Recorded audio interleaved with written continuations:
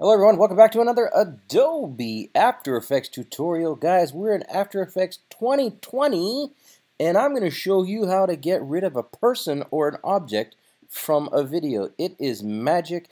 It is almost exactly like what you do in Photoshop with content-aware fill for those of you that are Photoshop users, but now you can basically do this in video. It's pretty amazing. I'm going to show you how to do it in a few short minutes. Let's get right into this and skip and just roll. Okay guys, so the first step here, I've got some video I downloaded, and it's just this guy sort of standing there like Indiana Jones with a camera and a black hat, so whatever. But anyways, Indiana Jones here in the middle, and we're going to get rid of him. This video I downloaded free off Pexels, so if you want to follow along, just search whatever, or just get any old video and follow along with me. Piece of cake. Next step here is I've made a composition out of it, and I've made it about 5 seconds long, and I'm going to reduce it actually down to about 3 seconds, because the reason why is this is a very computationally heavy-duty technique. It really makes your CPU and GPU and all that stuff really go into overdrive. Your computer will heat up. So I'm just going to go ahead and make this very, very short so that it doesn't take a whole lot of time to do. So I'm just going to I'm going to reduce it to 3 seconds here, and then I'm just going to go to Composition, Trim Comp to Work Area. So we're working in about a 3-second piece here. Now the next step here is you want to make sure you're clicked on the video. So you don't want to be, if you're clicked off of it, that won't work. You want to be clicked on the layer or on the video, and then we're going to draw a mask. Now normally I would just draw it with a pen tool, but I'm going to draw a very, very loose mask because I don't want to make this tutorial about drawing masks. This is a tutorial about this content-aware technique. So let's just draw a very loose mask, and this will show you exactly what you need to see and do, etc., etc. Very loose mask, guys. I drew it right at the end here because I wasn't thinking. So I'm going to go to the beginning, and I'm going to take a look at that mask, and I'm going to delete it because I shouldn't have done that. So make sure your playhead's at the beginning. You can draw it from the back, but I don't want to confuse you guys if you're new to After Effects. So playhead here at the beginning. Now we're going to draw that mask one more time. Again, it's a loose mask, and it's just going to be around him and something like that. I don't even know. It's not a big deal. Now, when you drop down the video, you will see masks. You will see that it is set to add automatically. I'm going to set it to none because I want you guys to be able to see the whole thing as we go here. So, and we're at 0 seconds. We've drawn our original mask, or our initial mask. The next step here is you want to make sure that the mask path stopwatch is clicked. Left click on that because this mask is going to move over time. So we're going to have to move a few points, not a whole hell of a lot, but a little bit just to make sure that everything kind of goes. So I'm going to scrub through here, and again you'll make sure that the stopwatch is selected, and then as we move forward, the guy's not moving a whole hell of a lot, but right about here, you know what, I think we can make a few quick adjustments. So the next step here is you'll still see that I've got the pen tool selected. This is also kind of unique, and it's kind of weird because I would have assumed it wouldn't be this way. But you actually have to make sure that when you're about to change these points, you have to be on the actual top layer. If you're on the mask like this, it moves the mask in its entirety, so the whole thing moves. And that's not bad, right? Like, because that would work in this situation. So I'll just go ahead and do that, but in a few split seconds here, like right about here, I'm going to want to move individual points. So I'm going to make sure that I'm selected on the upper layer or on the video layer.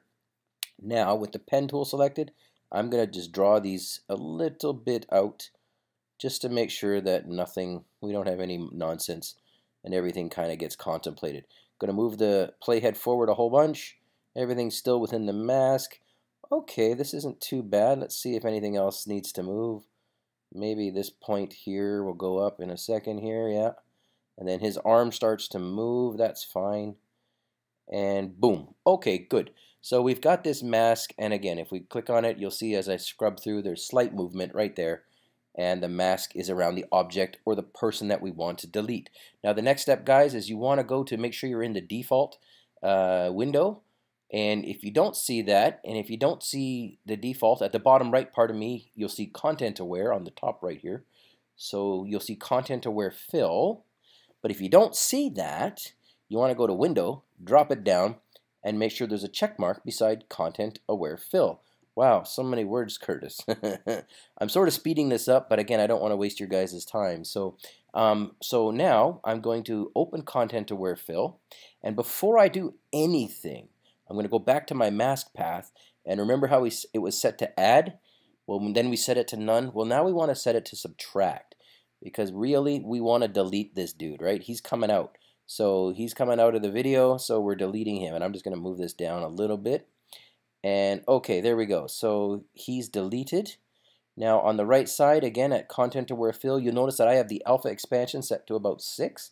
This is not a necessity, but I like to give it a little bit of room on the edge just in case. Also, before we do anything, you will notice that there are 3 fill methods: object, surface, and edge blend.